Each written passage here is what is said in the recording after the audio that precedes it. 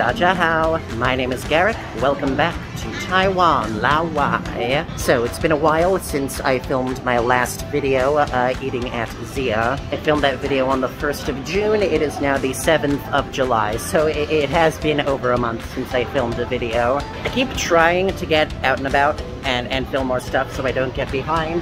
The problem is, right now it is too freaking hot to do anything.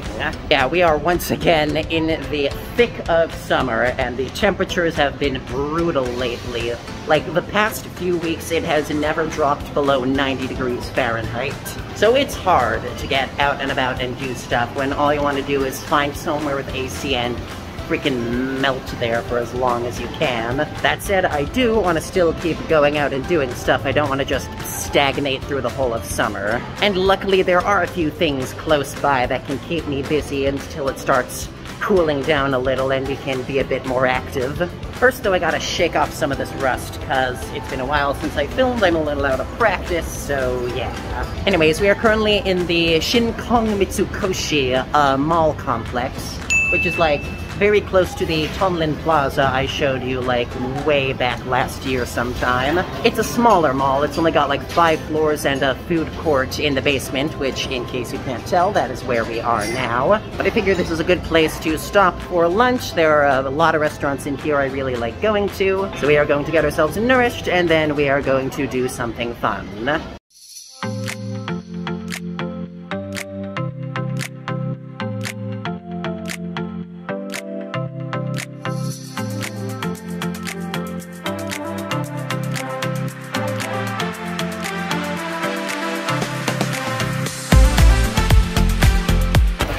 Stopping by a place we have not tried yet. This over here is an udon stall. It's like a very quick service joint. Everything is put together in like 2 minutes. They give you your udon fresh, and you get a selection of like fried accompaniments that you can choose from as well. I went for the beef udon with some eggs, and I've got myself a vegetable croquette, some fried chicken, and whatever this is, I am not entirely sure. I guess we'll find out. Total cost was 294 NTD. For a lunch this big, I think that's pretty reasonable. Woo, look at those go. Swear to God, it is so hard to eat soup and film at the same time. Cheers. Oh yeah, that's good. I don't always go for udon. I usually prefer ramen, but I really do like the thick, springy texture of noodles like these. Let's give the broth a shot too. Yeah, it's very flavorful, very beefy. I approve. It's just a darn good bowl of noodle soup right here. I should really get udon more often. These noodles are so fun to eat. Holy heck. Okay, I just took a bite of the beef as well. This sheesh is flavorful. That's so umami, my god. Now keep in mind, this was all like very fast food style. They had the noodles cooking already, they had all their components ready to just put in a bowl, and it still tastes this delicious. I should eat here more often. It's really good. Alright, let's give these fried foods a try as well. I'll start with the veggie croquette and see where that takes me. Liking the look of this interior. Let's hope it tastes good as well. That's very refreshing. I'm going to dunk it in the soup broth and see if that makes it even better. That makes it even better. That's a very lovely little salt lick there, I want to say. It's like very mildly salty. It's almost sweet from, I guess, the mashed potato that makes up the majority of it. I'll admit I have not had many Japanese-style croquettes before. Clearly, I need to try them out more often. Next up, fried chicken. This is a big old lump of meat. Let's see how we get in here. That is what I have come to expect from Taiwanese fried chicken. It's very gelatinous on the inside. The skin is like crisp and shattery and battery. Usually when I get Taiwanese fried chicken, it's served in like little nuggets, so to get a gigantic piece of it like this with the same sort of style and consistency. It's very interesting. All right, people have sat down next to me. I'm gonna have to keep this recording pretty low-key for the next couple minutes. All right, fried matchstick vegetables, whatever these guys are.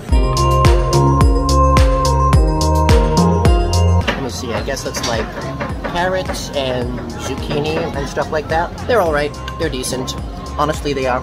The veggie croquette is the only fried thing I've gotten that I'd say is like super worth it. The others are just okay. I wanted to get some fried shrimp, but unfortunately they were out when I rolled around, which makes me very sad because I love Japanese fried shrimp. Whatever, c'est la vie. This is still a very good lunch. It's gonna make my stomach very happy. I will see you again once I'm finished and recovered in the AC as we head off to our actual plans for the day. Peace.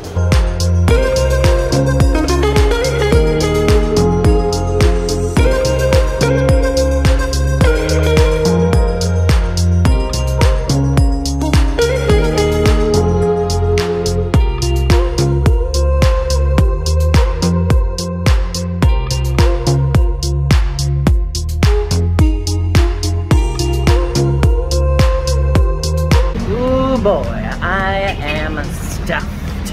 The ice cream might have been a bad idea, as tasty as it was. But on the bright side, I won't need dinner until a lot later, so I can enjoy the rest of my day unburdened. Anyways, if you take a look up there, we are on the north side of the Taoyuan train station right now, and we are heading toward the Taoyuan Railway Pavilion Museum. I have no idea what that's going to be. I literally just found it on Google Maps as I was, looking for stuff to do earlier today. But hopefully it will be interesting enough to justify making a video out of. So I will see you there.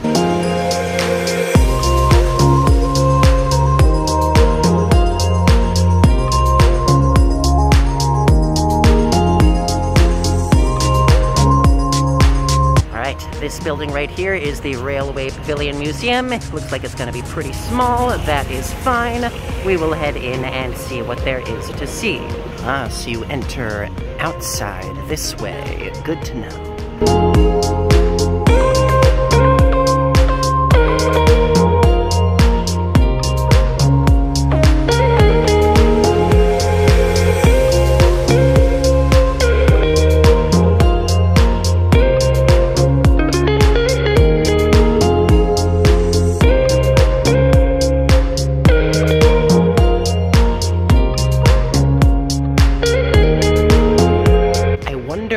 How old this train station stuff is, because this is, very clearly taken from, or at least modeled after, old train platforms in Taiwan. So I wonder what era this is from. And it doesn't look that old. I'd probably guess like the 70s or 80s maybe. But I don't know, all the signs are Chinese only, so there's only so much information I can glean. Sad.